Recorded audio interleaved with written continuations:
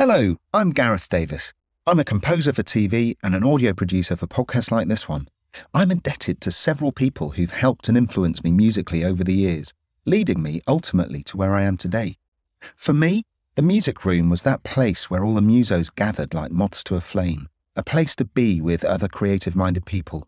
In the Music Room podcast, you're going to hear from some of the music industry's top composers like Nanita Desai. I have to be 100% happy with whatever I send out so that when they do comment on it, at least I know with my hand on my heart that I've done justice to the scene or the score or whatever it is I'm doing. Songwriters like Gary Clark. There was a guy who wasn't in my class, so I didn't know him, but he was playing acoustic guitar on stage, and I just thought that was so cool. And musicians like Charlotte Hatherley. Spent over 10 years being a touring guitarist for various bands, and one of those bands was Bat for Lashes. If you're someone trying to move into the music industry, or even if you're already established, each guest will be leaving an item and a piece of advice in the Music Room just for you.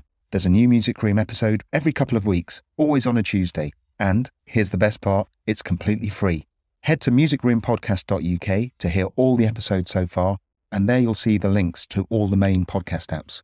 I'd be delighted if you'd join me for the next Music Room podcast episode. Bye for now.